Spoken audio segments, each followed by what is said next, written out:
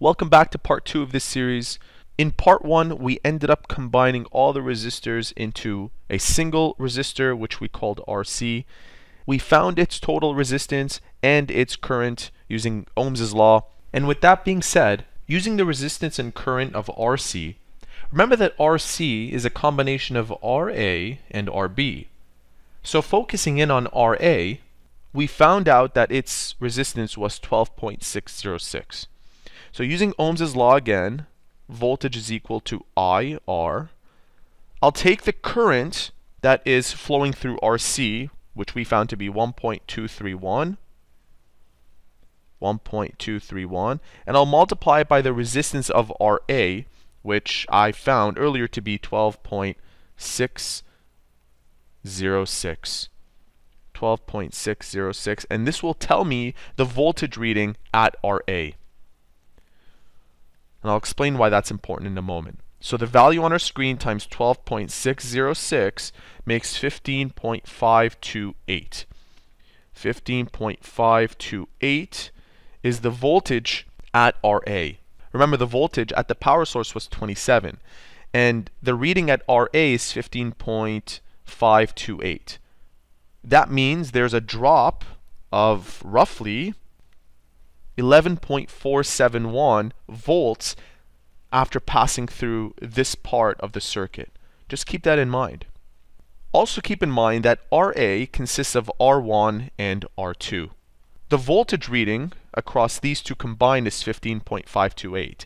And because they are parallel, that means the voltage of R1 and R2 will be 15.528. Let me go ahead and write that down. And this time I will round to the nearest tenth or one digit after the decimal place.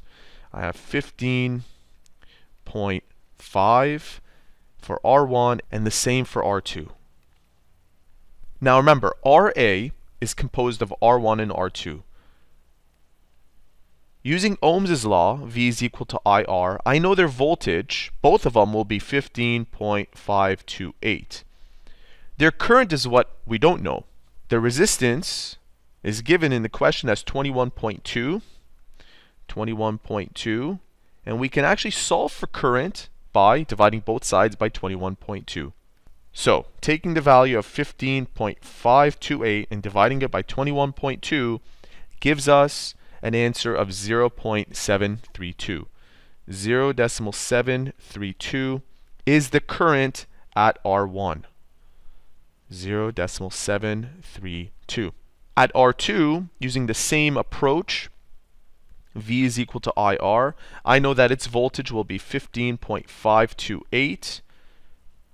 The current is what we're looking for, and the resistance was given in the question as 31.1. 31.1. Now dividing these two numbers out, and we get a current of 0.496.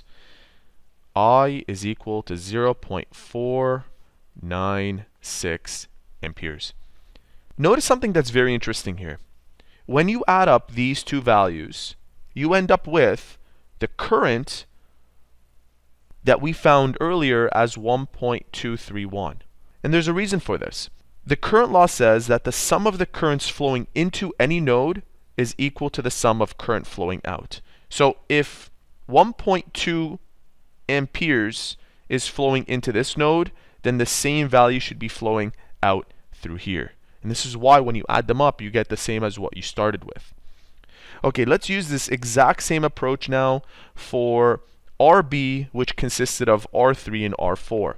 RB, we found, had a resistance of 9.313. So let me write down this information. V is equal to IR. The voltage, this one is interesting. We can't use 27 volts anymore because there is a voltage drop after we go through RA. And that applies to the voltage law. Where in a closed loop, the sum of the voltage that drops across a resistor must be the same as the voltage source applied to that circuit. What this means is that the voltage for RB will be 27 minus the reading at RA, which was 15.528. You can do it this way, or you can do it systematically by simply taking the resistance of 9.313 which we found earlier, and multiplying it to the current, which we found earlier as well, which is 1.231. 1.231. So subtracting 15.528 from 27 should be technically the same as multiplying these two out. 1.231 times 9.313. And we get 11.464. 11.464 volts. Believe me, this would be the same if we were to subtract these two values. And again, that is expected because the total volts, which was 27, is equal to all of the voltages combined, which would be the voltage at RA, which I'll call VA, and the voltage at RB, which I'll call VB. Anyway, let's continue. Remember, RB, if we look back, consisted of R3 and R4. The voltage of 11.464 will be the voltage for both R3 and R4 because they are in parallel.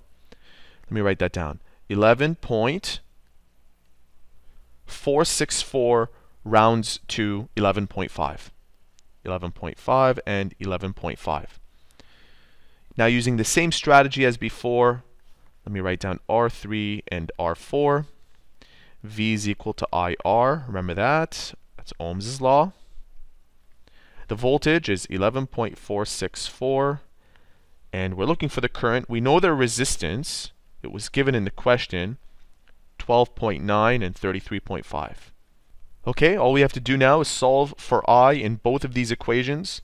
11.464 divided by 12.9, and that makes 0.888. 0.888 is the current at R3, and the current at R4, 11.464 divided by 33.5, and that makes 0.342.